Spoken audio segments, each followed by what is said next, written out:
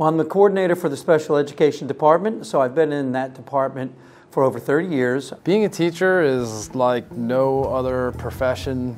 My favorite part of teaching is students.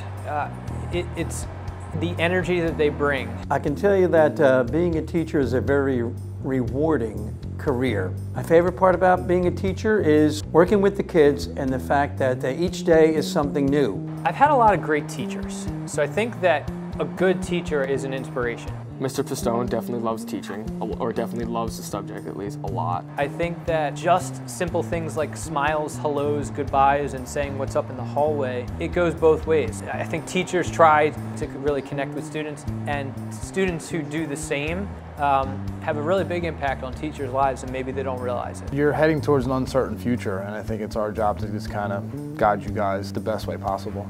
We spend more time with our students than sometimes whoever they're at home with. Teachers are important in my life as they are in everyone's life. One, let me say this. My job is a lot easier when students are kind to each other. We're not just teaching the subject, we're teaching life skills, we're teaching conversation, and we're teaching a lot of things that, you know, there isn't a quote-unquote class for. Teachers are probably the most important job. Yeah, the most important job at all, because they're what teach people. Like, you don't know what to do unless you're taught it.